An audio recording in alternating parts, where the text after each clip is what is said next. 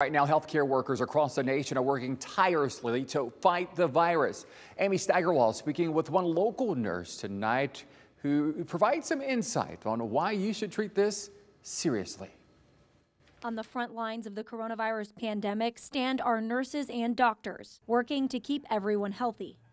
We're seeing more and more potential COVID-19 virus patients every day. The numbers are going up exponentially. Right now, our local nurses are urging you to listen to the CDC guidelines and practice social distancing. Now, I know we've been saying it time and time again, but washing your hands and covering your mouth is incredibly important when it comes to stopping the spread of this virus. Here's why. People think it's just airborne. It's not just sitting in the air. Somebody just can't, be breathing next to you and you will catch it. That's not how it works. Somebody has to actually cough or spit or, sneeze, and that droplet of that person's saliva would have to come in contact with you. So if you do have to go out and run an errand, wipe down everything you touch. If you're going to go into the grocery store, wash your hands before you go in.